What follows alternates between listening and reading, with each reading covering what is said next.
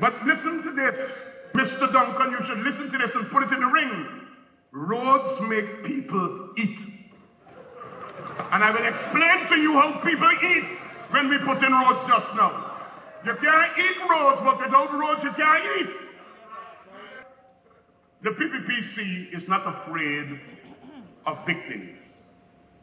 We're not afraid of doing mega projects.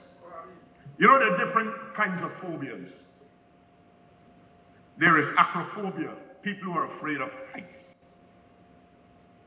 There's aerophobia, people who are afraid of flying. But then there's another phobia, megalophobia, people who are afraid of big things. This aptly describes that section of the house that I'm looking at. They are afraid of doing big things.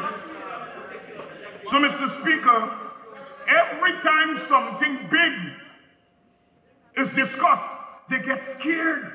Amalia, the one project that would have already been benefiting Guyana, they scuttled it. It is too big for them to understand. So now they hear gas to shore, too big for them to understand. You hear $88 billion in infrastructure, too big for them to understand. You hear a budget of $552.9 billion, too big for them to understand.